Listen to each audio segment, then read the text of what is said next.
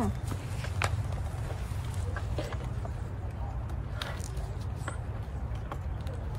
Curious device.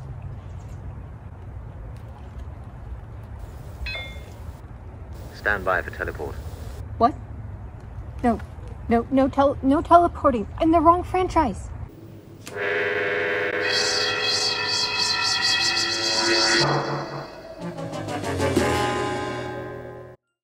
Welcome to the first of 2 wrap-up videos for Blake's 7. Before we move on, let's start with continued thoughts on the ending.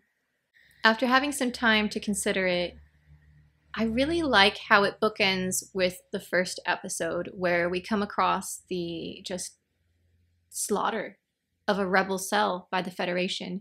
And in that case, we're outside observers, like Blake at the time. It's like, I don't know who these people are, but this looks terrible. The difference is, in this case, we knew them. And it kind of goes full circle with that first episode.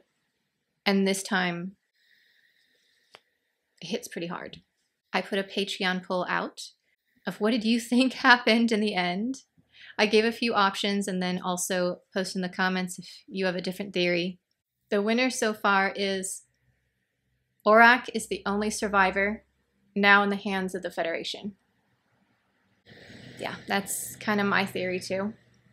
Zinfad is wondering, what if the Federation officers were ordered to take them alive and the next series had survivors but controlled by Servalan, sent out on missions to further her rise for power?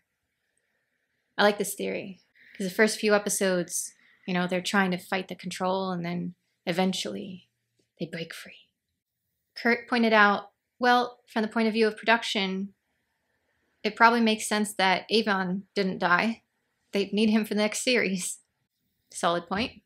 Simon pointed out that Aurak was probably somewhere safe, off hidden, so we don't know what happened to Aurak.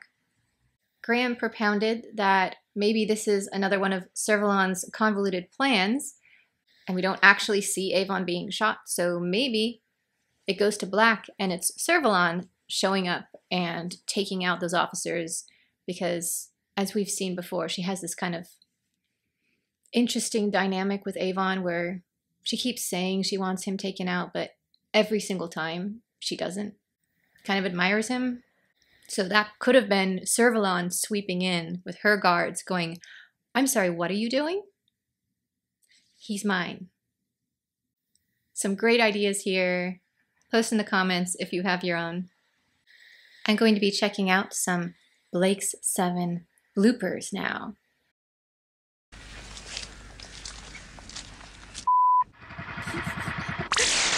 It's out of action! Never mind! There she is! You could go in where we came out. Hunde, if you issue your men with these, you'll have a fighting chance. What are they? But what do you think? Right, Aurak. Prospects for organic humanoid life are now secured. How many more of you? Arthur? Oh, sorry, I shouldn't have said that. I'm not complaining. Mind you. Cut. I should have left that in. Oh dear.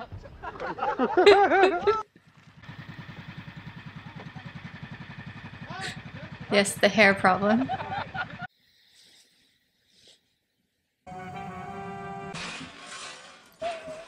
Oh.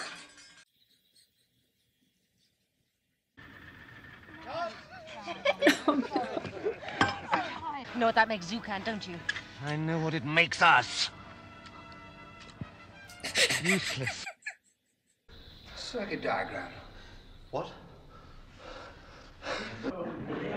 This isn't a ship. It's a tomb. They, whoever they are or were or are. Uh-oh. Oh.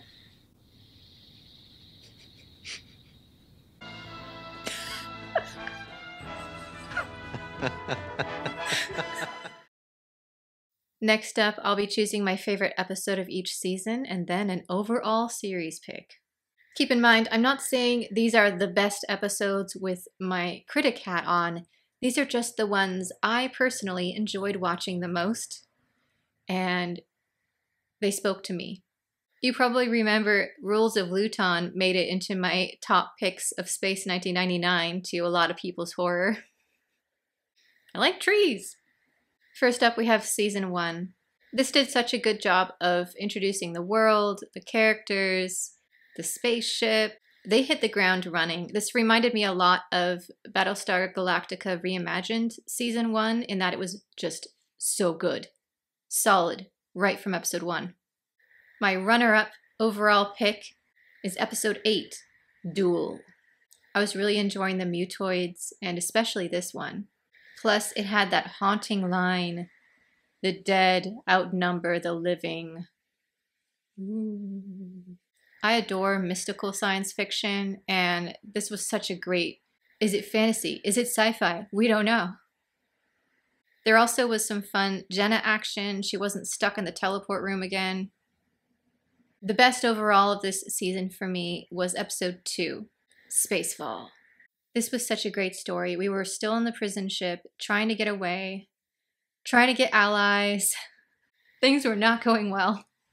And we saw the first kind of build of the team. The Liberators introduced. Great model work this episode. Villa was absolutely hilarious. This was the episode where I really fell in love with the show. The pilot was like, whoa, but yikes. And then this episode I went, okay, let's go. Season 2. This was a difficult one to narrow down favorites because it was a really good season. Great stories right from Episode 1. They definitely kept the momentum started in the first season. Runner-up is Episode 9, Countdown. There was major Avon backstory, I think for the first time, which ended up setting up so much for later, including the final episode. It was stressful to watch because the planet was about to be wiped out potentially, the ice dripping. It's one of those edge-of-your-seat, like, episodes.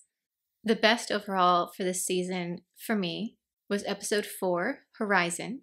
I loved the idea of a Federation brainwashed young ruler pushing back and re-establishing his original culture.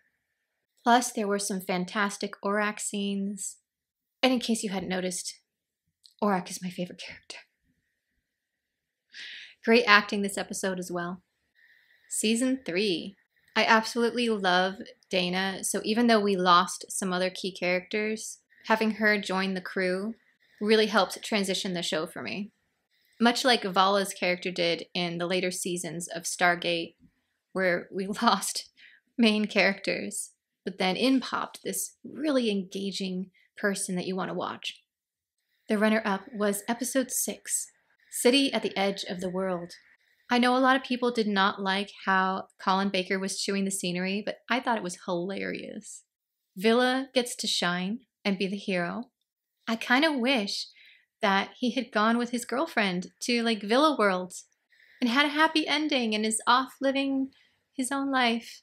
But he was probably right. Eventually he would have gotten bored and wished he had stayed behind for glory and might have regretted it. But I like to think somewhere out there in an alternate universe, Villa is just happily off on that other planet. The best for me was Episode 8, Rumors of Death. The acting here was outstanding. We got kind of the closing chapter of Avon's love betrayal story, of what really happened there. Some great moments with the Federation troop discussions. And the location they shot in for this episode was just absolute perfection. Season 4. This was rough. Meaning we lost Zen and Callie and the Liberator all in one go. That was hard. But the stories in this season often felt very imaginative. They didn't always succeed, but I could definitely respect that they were trying to push the envelope a bit. And I think if they had had more time in the writer's room and to shoot them, they could have been really good. Even with the addition of Sue Lin, who I adore. Out of all the characters, she's the one I would ask out. This is just not as strong as the other seasons to me. I still enjoyed it and I would rewatch it, but it's probably my least favorite of all the seasons. The runner-up episode here is 9, Sand. Servalon was being magnificent, as always. Terrence actually got to shine a bit here. It's one of the few times I liked his character. Plus, the idea of sentient sand is so much fun. When I'm thinking of which episode I want to rewatch in this season, Sand is the first one that comes to mind. But the best overall, in my opinion, is episode 3, Traitor. The return of Servalon is done so deliciously well. There are some fantastic combat scenes in that muddy, desolate environment, and a truly terrifying storyline. This was the moment when you're like, oh, we thought we basically defeated the Federation. Nope.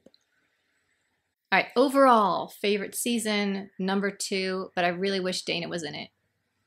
Can we just transplant Dana and Sulin into season 2? The runner-up of overall favorite is Spacefall. I really like that episode. But the number 1, Rumors of Death. Yeah. That to me is just the quintessential episode of Blake 7. Feel free to disagree with me in the comments. Next time, we'll be looking at the costumes. Mostly Servalon.